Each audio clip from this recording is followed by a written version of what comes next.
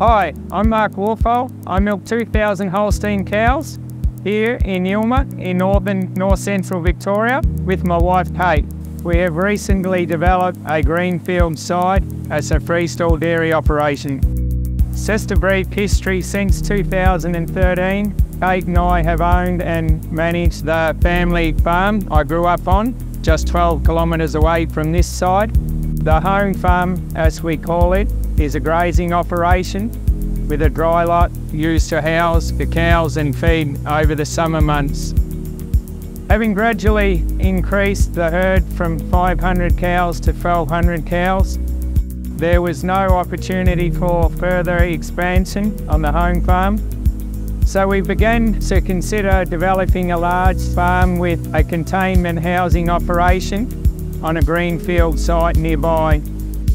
We were interested in developing a large dairy dry lot of 4,000 to 5,000 cows, as the home dry lot worked well over the summer months and would be considerably less cost to build than a freestall facility.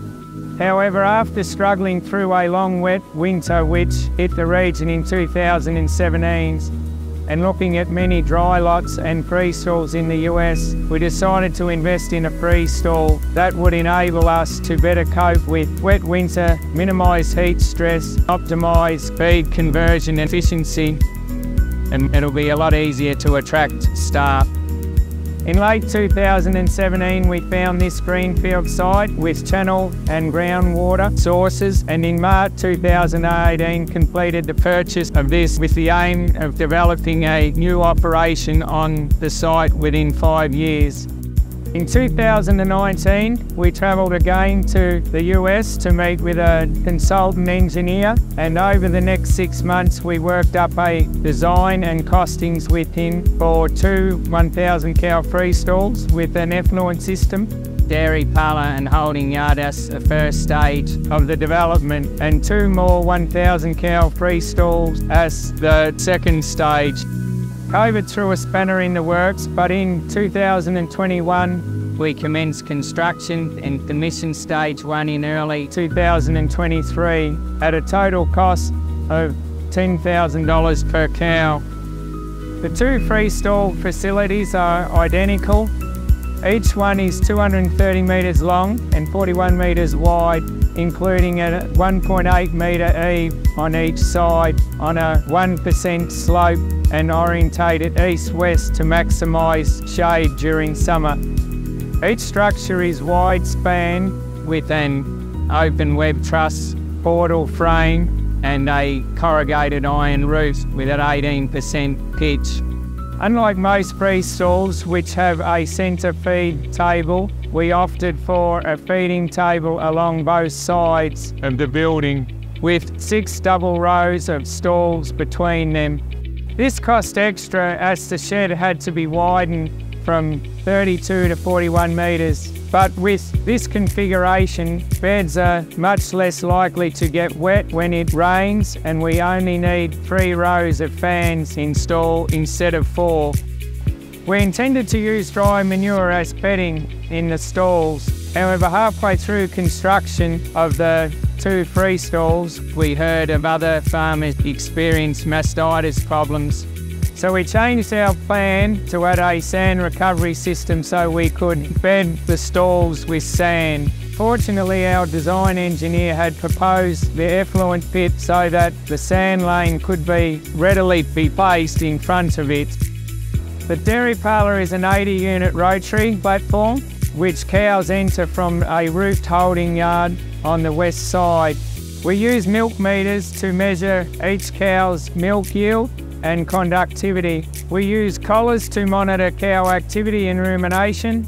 Large, energy efficient, variable speed magnetic driven fans on the south side and north side pull air into the parlour through misters which operate in hot weather to provide evaporative cooling.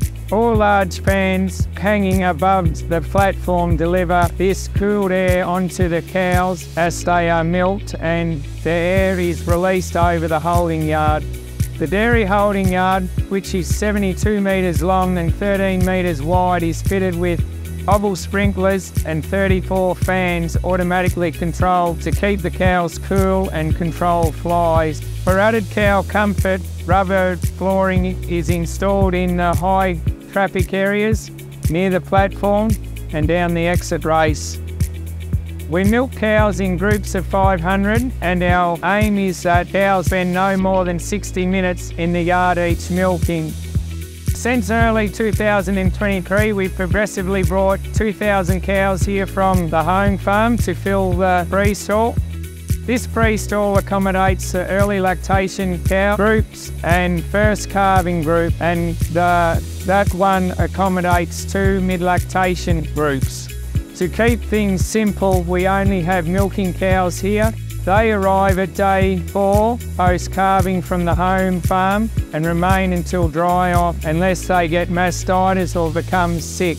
At this stage, all our far-off cows, close-up cows, mastitis cows, sick cows are cared for at the home farm by skilled staff, as are all young stock.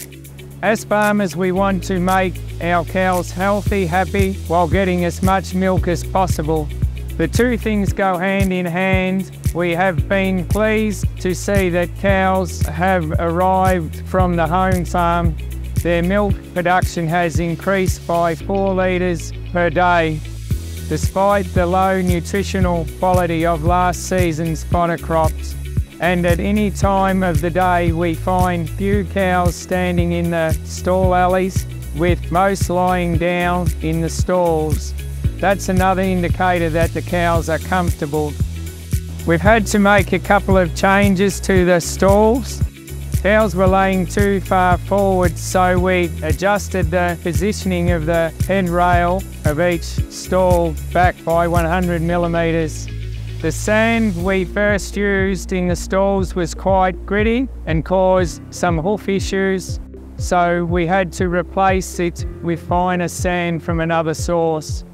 All cows are currently being milked 3 times a day, with cups on just before 3 AM, 11 AM and 7 PM, so 8 hours apart each group. And after each group leave the freestall to be milked, the feed and the alley are flood washed to get scraped once a day, and loads of feed are mixed and delivered along each drive alley once in the morning between 3 AM and 10 AM and pushed up 4 to 5 times per day.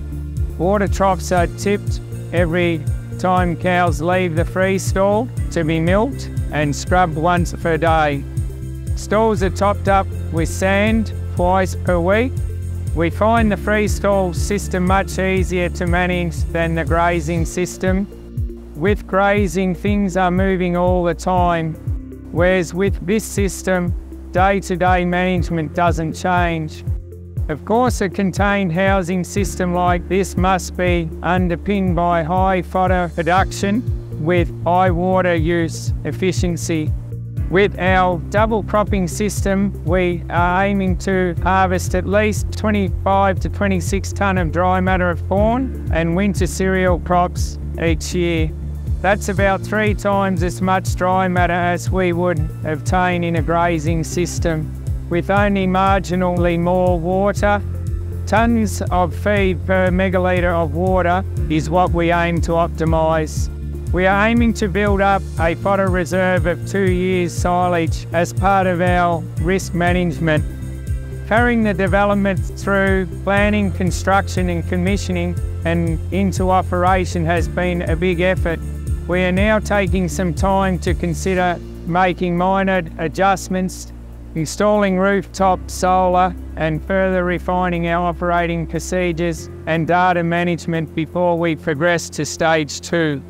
With the 3rd and 4th 1,000 cow freestall in operation, our milk production and income will be doubled and the development payback period will be reduced. So we are really excited to start stage 2 as soon as possible.